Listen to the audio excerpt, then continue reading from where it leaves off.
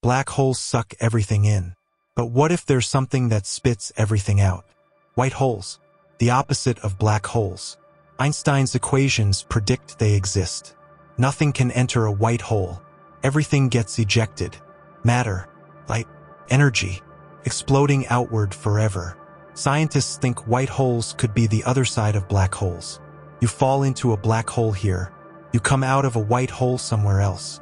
Cosmic tunnel, a shortcut through spacetime. But here's the problem. We've never seen one. Ever. No evidence. No observations. Just math. Some scientists think the Big Bang was a white hole. The universe itself exploded from one. Everything we see, ejected from a massive white hole 13.8 billion years ago. If they're real, white holes could explain everything. Where matter comes from, how universes are born. But until we find one, it's just a beautiful theory, waiting to be proven or destroyed.